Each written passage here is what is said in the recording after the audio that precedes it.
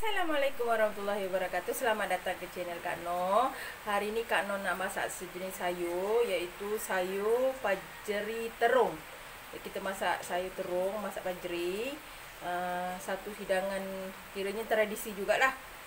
Kita tengok bahannya dan cara masaknya. Jom. Okey, ni bahan untuk kita buat pajeri terung. Sudah semestinya terung panjang, terung macam ni, sedang-sedang macam ni. Terung ni cantik ni. Memang cantik. Ni Kak Nur potong dia punya tu. Tapi Kak Nur tak buang tampuk dia. Jadi senang nak makan. Sebab ini sebenarnya kalau nenek Kak Nur cakap dulu, yang ni boleh dimakan.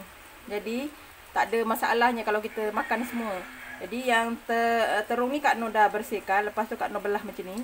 Ada belah-belah kan. Kak Nur belah 3, ada yang belah 4. Potong ujung ni sikit. Kenapa nak belah ni? Supaya rempah tu nanti masuk dalam terung ni lah. Ni pajeri terung style Kak Nur lah. Ni cara Kak Nur ya. Ni kau potong macam ni. Dia lagi mengekalkan nanti terung ni dan nanti senang nak makan. Kita ambil tekan anu je kan. Sebab Kak Nur makan juga dia punya ni. Bersihkan bersih-bersih sebab dia ada bulu-bulu kan. Bersihkan bulu-bulu tu sampai habis. Ni kita dalam 5 biji ya. Terung. Rempah kari. Herba campur. Kak Nur tak suka sangat rempah yang banyak. Jadi Kak Nur semua letak sikit-sikit je. Udang kering Kak Nur banyak sikit sebab Kak Nur suka bau udang keringnya. Kerisik. Bahan rempah untuk tumbuk kita biasa 4 biji bawang merah, sedikit halia, 6 ulas bawang putih. Ni cili ni bulat-bulat je. Nanti sebab Kak Nur nak bagi dia pedas sikit. Dan selain dia pedas dia nampak cantik jugalah. 2 batang serai. Jadi ini saja bahan untuk kita masak pajeri terung. Jadi kita mula masak ya. Okey, kita mula memotong bahan rempah kita ni. Bawang merah. Kak Nur memang suka kalau masak bahannya banyak.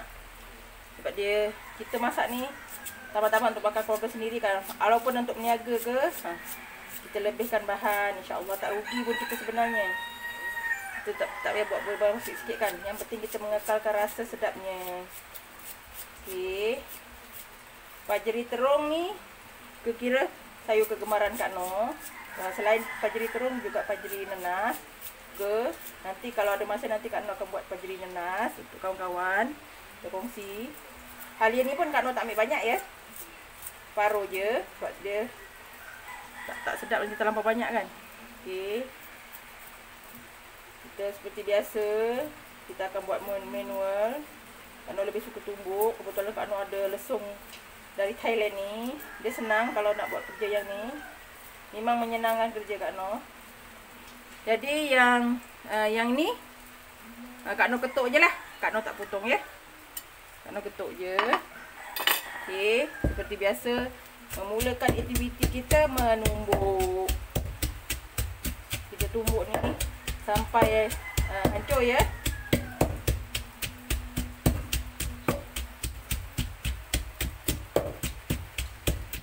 Jangan lupa juga kita tumbuk sekali dengan kita punya ni ya, udang kering. Kita tumbuk. Jadi biar sekali hancur, dia senang kerja kita. Sebab kita memang nak udangnya hancur. Okey, kita tumbuk sampai hancur ya bahan-bahan kita. Okey, ni bahan kita yang dah siap Kak Nur tumbuk. Dah siap dah.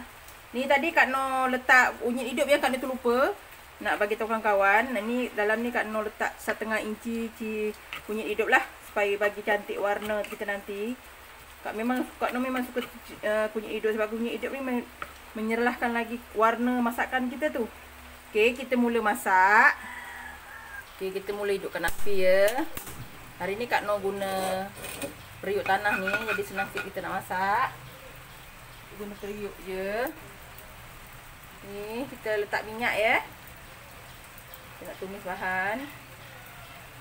Okey. Minyak kita.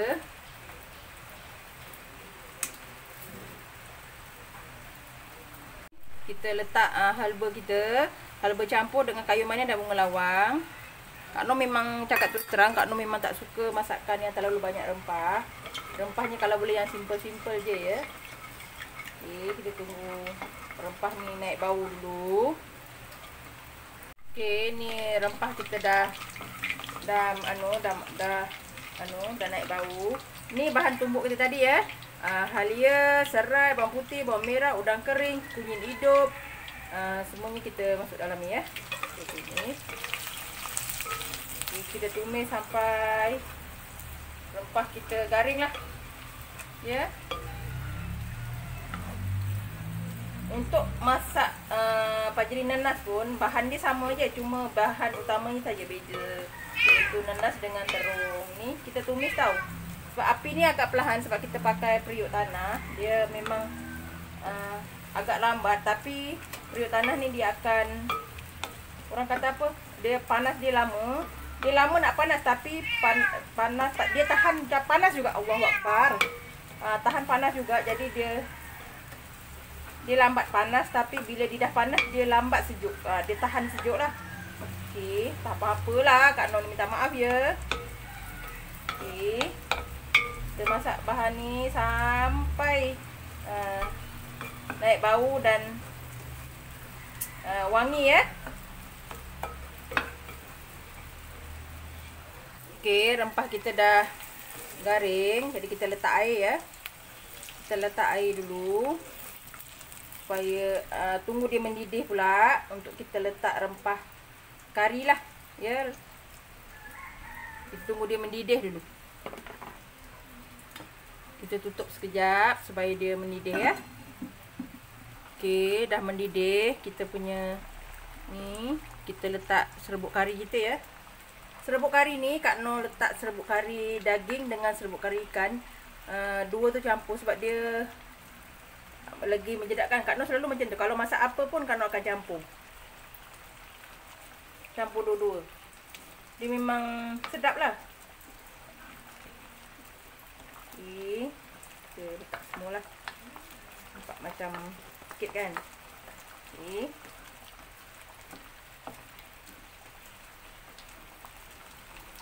Mungkin ada kawan-kawan kata, kenapa rempah Kak Nur tak cukup? Memang ada macam lengkuas. Sebab kalau lengkuas tak ada, jadi Kak Nur tak ada lengkuas, jadi tak bubur lah.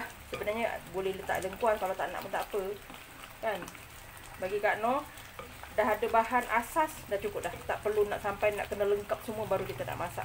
Bagi Kak Nur, kita yang mengolah bahan, jadi kita boleh mengubahnya. InsyaAllah dia tak menjejaskan rasa pun. Okay, ni dah kita nampak dah mula apa,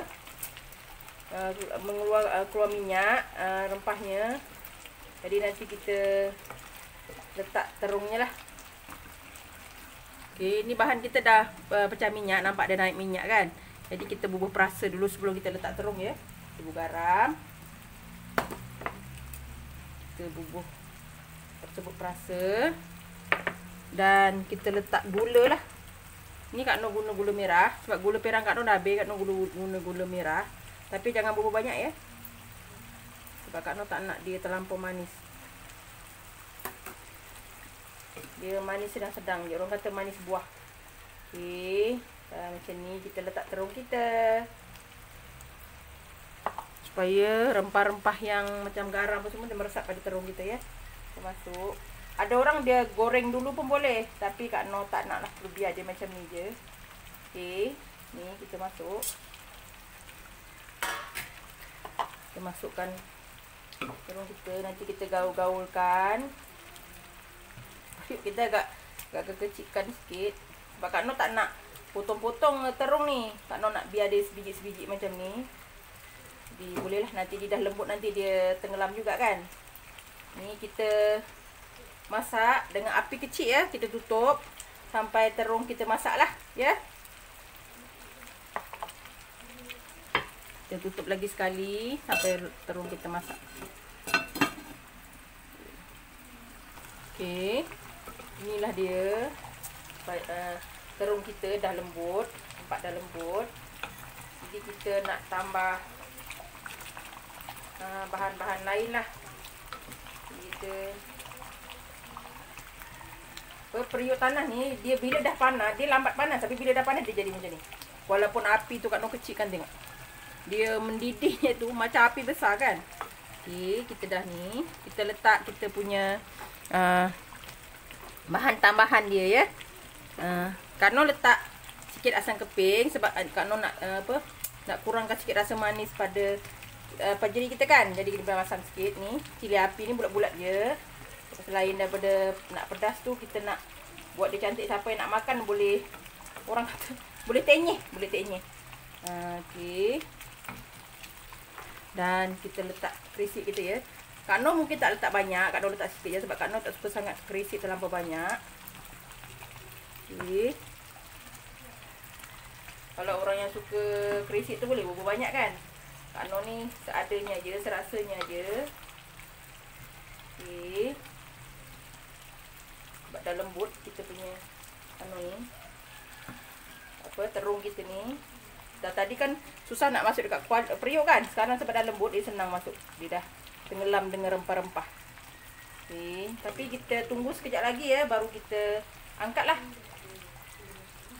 Okey, alhamdulillah dah masak. Jadi Kak Nur nak tabur sikit ya. Daun kunyit nak bagi wangi. Okey. Kita tutup api. Kita gaul sekejap. Kalau nak biar dalam periuk ni tak nampak pula kawan-kawan kan. Jadi Kak Nur akan cedok.